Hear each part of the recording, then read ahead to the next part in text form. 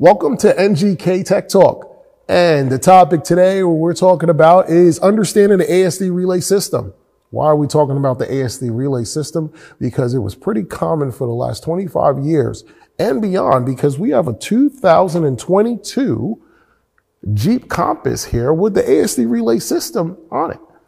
And what is the ASD relay system? Well, it's the way in which the engine management system is controlling the 12-volt output power to major components of the engine management system, such as the ignition coils, the injectors, and other components too that are deemed necessary that should have 12 volts once the PCM deems it's necessary to.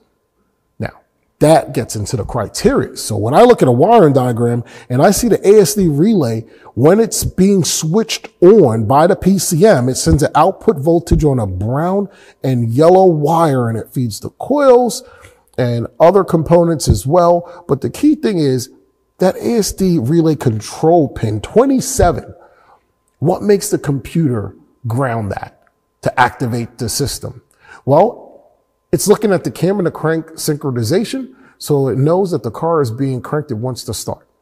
If it doesn't see either one of those, the computer would not activate the relay.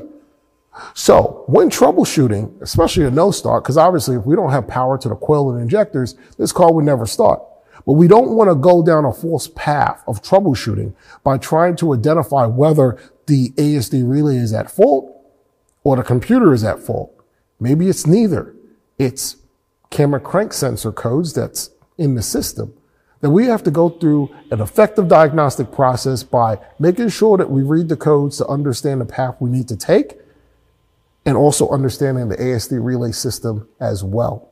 So no matter what avenue you go down in troubleshooting a no-start system on vehicles that have ASD relay setup engine management systems, always know that we don't want to take for granted that key on engine off, you get power to the coil and the injectors, because there's a lot more logic that's going into the criteria for setting the system in an on status to feed the components that we need to feed in order to start the car.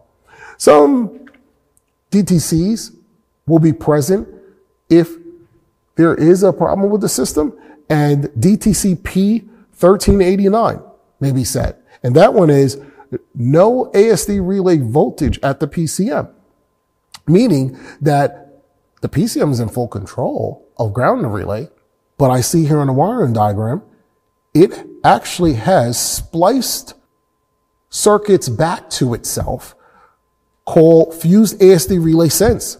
So it's sensing its own responsibility to provide a ground to activate the relay and then make sure that the output voltage is reaching the circuits that it's intended to. So if it's not, it's going to set that P1389. Then if there's a problem with the crank sensor, of course, you would see like a P0340.